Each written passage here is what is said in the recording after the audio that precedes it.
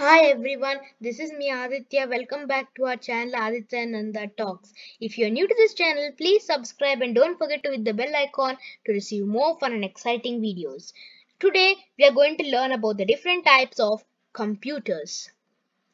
Types of computers. One of the most amazing inventions mankind has ever made is computers.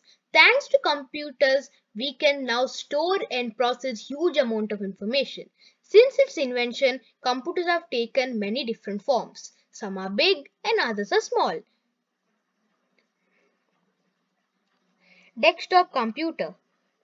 Desktop computers are designed to be placed comfortably on desks. They are not portable. They are heavy so cannot be easily carried from place to place. They are also known as PC or personal computer. Laptop computer. They are portable, light in weight and smaller than desktop computers. They can be folded and carried along easily. It is powered by battery and has an attached keyboard and touchpad. I would like to share with you all a fun fact.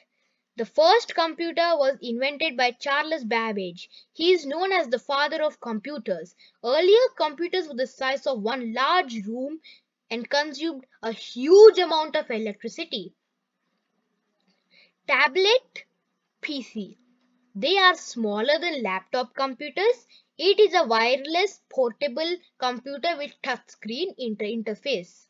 They are low in cost and less powerful than laptop computers. Very thin, lightweight laptops are called notebooks. Smart gadgets. The modern gadgets like smartphones, smartwatches, smart television, and gaming consoles also work like computers. It is an electronic gadget that is able to connect, share, and interact with its user and other smart devices. Supercomputer. They have huge computing power. They are much bigger than desktop computers. They are used in complex scientific and engineering applications. They are used in climate research and weather forecasting. Thank you everyone. Bye bye.